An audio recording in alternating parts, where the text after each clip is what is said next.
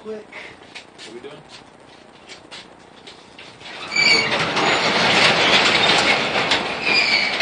Doing our very first broadcast. Broadcast. Yeah. Hey everyone. Hello. Hi, this is Joe and Tim here. Hi. We're here just doing our very first broadcast here on Periscope. Welcome to our practice tonight. We're just here just to let you know that this is our very first broadcast. We're hoping to try to figure out how this is going to work from here. Hopefully this will kind of keep you in the loop of what's going on. Part of using this Periscope platform is also to be able to get you in depth of what we do here at Lyonhart. We also, to kind of get you involved with other little things as well. Also, we're going to be able to use this to be able to stream live concert footage, or not really concert footage, but show footage of us being able to perform, just in case you can't show up. I know sometimes even some places make us pay for tickets, so you can be able to watch from your very own phone. So we just like to just encourage you to be a part of what's going on with Lyonhart. Once again, we are a Christian band, or if people like to say they're Christians in a band, it doesn't matter, as long as the truth is we do this one thing, which is to promote Jesus Christ. If a Christian band claims to be Christian, but yet they're still unclear in their message, and yet you kind of wonder if they're really Christian or not, then it makes you wonder if they really are Christians. We believe that Jesus Christ is our personal Savior. We believe He died on the cross and rose again on the third day. So just to make that clear for the record, and also just to let you know we're also politically incorrect as well. We do have our political leans also, but we also do encourage that that people should pray for our nation as it's going through this time of right now of a very crucial decision. What we do here, as far as we got our personal beliefs, we got our candidates who we back up. Not everybody agrees with my candidate of what it is, or what they are, and even from the background from where I came from. So I would just encourage you just to kind of keep up on what's going on with the news. We don't want 8 years of 4 more years of the 8 years that we have already. So if you're in that position, you're like, man, why is this going there? Because remember, keep this one thing in mind.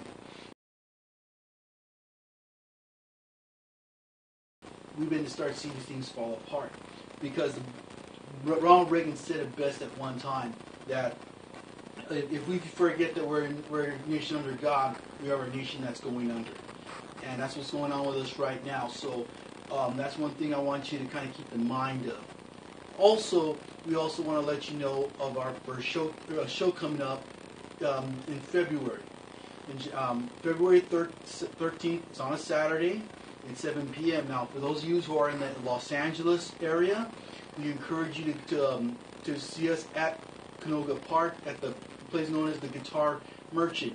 It's a cool little shindig. It's a showroom, also a place where people can play, let alone it has musical instruments there.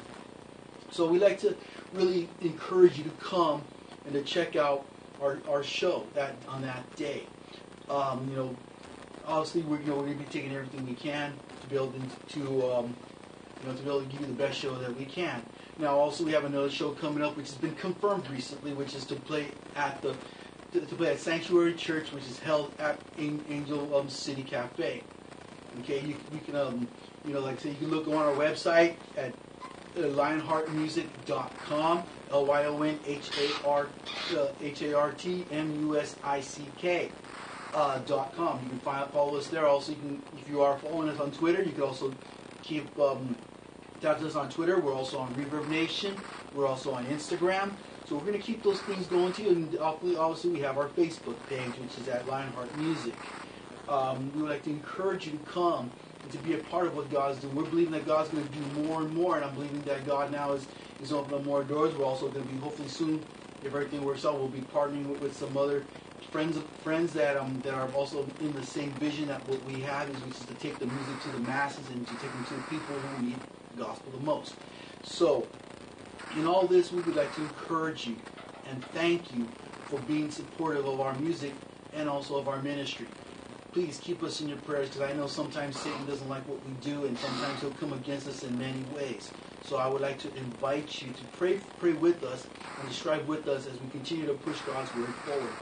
Now, once again, if you don't know Jesus Christ as your personal Savior, we want to let you know that He loves you and that He died for the opportunity to give you a hope and a future which He has planned for all of us. All you got to do is, number one, is acknowledge that we're all sinners. So the Bible says in Romans chapter 3, verse 10 says, "For all have sinned and come short of the glory of God." And also further on, it lets you know how imperfect we are. The Bible says, "For all have sinned and come short of the glory of God." But also acknowledge that there's also a price to pay for our sin. In Romans chapter 6, verse 23, it says, "For the wages of sin is death." But also there's an alternative, knowing that Christ gave His life up for us. That's why if you look at the second part of that verse, it says, but the gift of eternal life is through Jesus Christ our Lord. Now, why did He do that? Because the Bible says in Romans chapter 5, verse 8, it says, "For God showed or demonstrated His love for us, and while we were yet sinners, Christ died for us." Now, just to let you know, He died because He knew that the sin debt would not be paid for by one's own sacrifice. Plus, because of what God has required for sin to be paid for, Jesus Christ was known as the Lamb of God, and He was the perfect Lamb. And because of that, that's why when He died, He didn't die to start another religion. He didn't die to create a cult. He died to have a relationship with each and every one of us on a personal level. So tonight, I would like to ask you to please understand that Jesus Christ loves you and to receive Him into your heart as your personal Savior. The Bible says in Romans chapter 10, verse 9, it says, if you should confess the Lord Jesus Christ, as Lord and believe that God has raised Him from the dead, you will be saved.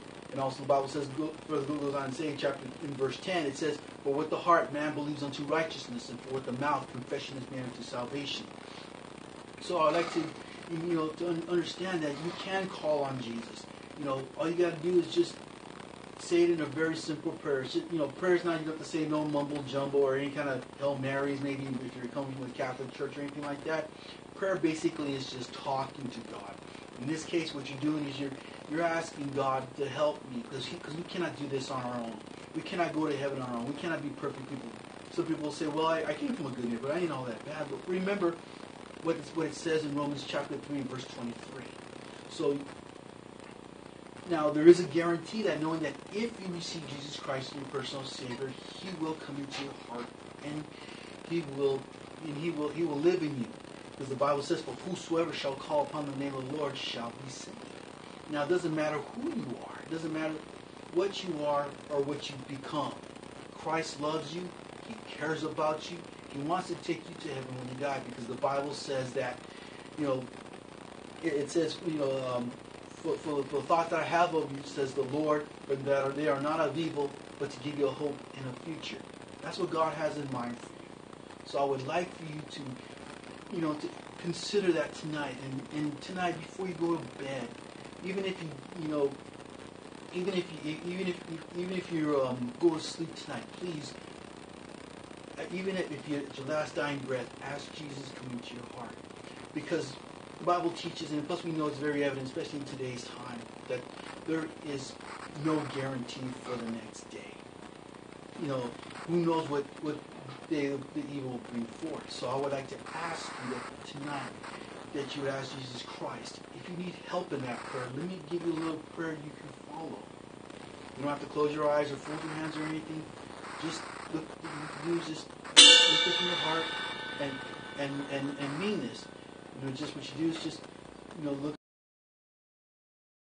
up to heaven. Dear Jesus, I know that I'm a sinner, and according to your word, my sin must be paid for.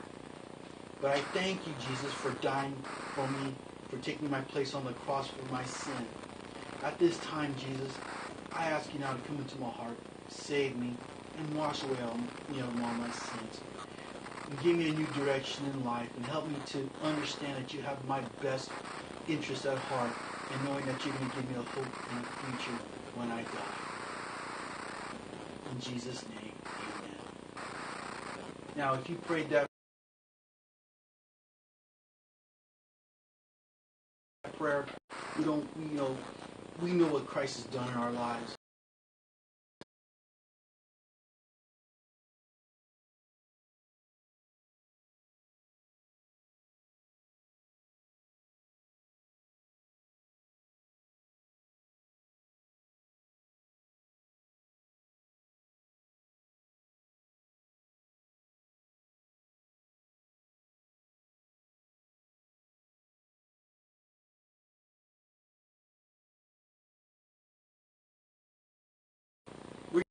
If you were born there, three things were supposed to be a gang member, you were going to be a high school dropout, and you were going to be locked up in jail.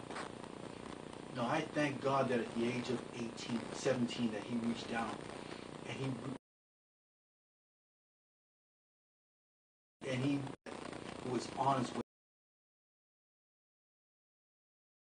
and turned his life so around and gave him a hope and a future.